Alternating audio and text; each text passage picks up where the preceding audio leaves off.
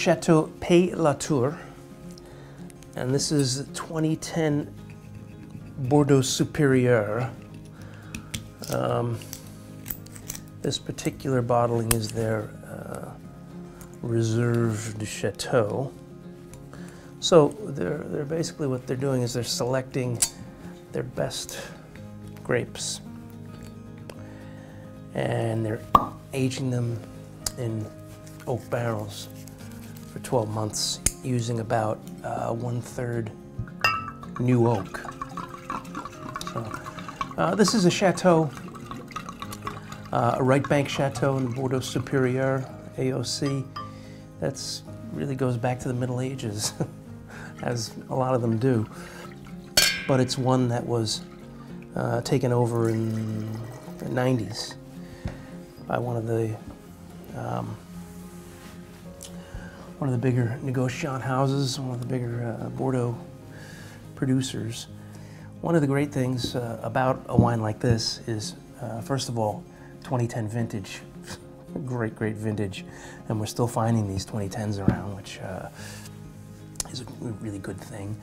And you know, it's also a wine that, you know, because it's Bordeaux Superieur appellation and not Saint-Emilion or one of the other more highly regarded AOCs, the wine comes in at a really reasonable price, particularly for the quality.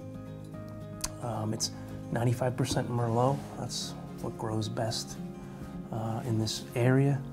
They have a little bit of Cabernet Sauvignon, a little bit of Cabernet Franc, you know, that they add in just for spice. And as I say, aged in 1/3 new oak for 12 months. So.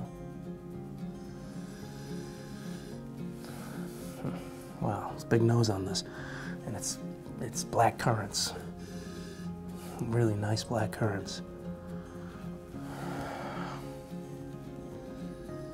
A little touch of sort of minerality under there. A hint of leather. A little earthiness.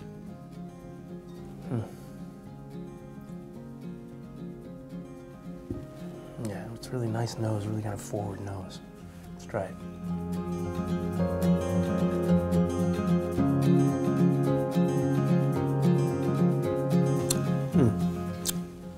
And it's nicely forward on the palate too, round, supple. It's got structure, but it's really, the tannins have really softened. This is a wine that's definitely ready to enjoy right now. Probably will continue to age over the next 2 or 3 or 5 years, but showing beautifully. You know, those really nice black currant flavors, some of those mineral tones coming through, some like sort of earthy characteristics. Beautiful wine to match up with meat dishes, cheeses, wild mushrooms, those kinds of things. Happy drinking.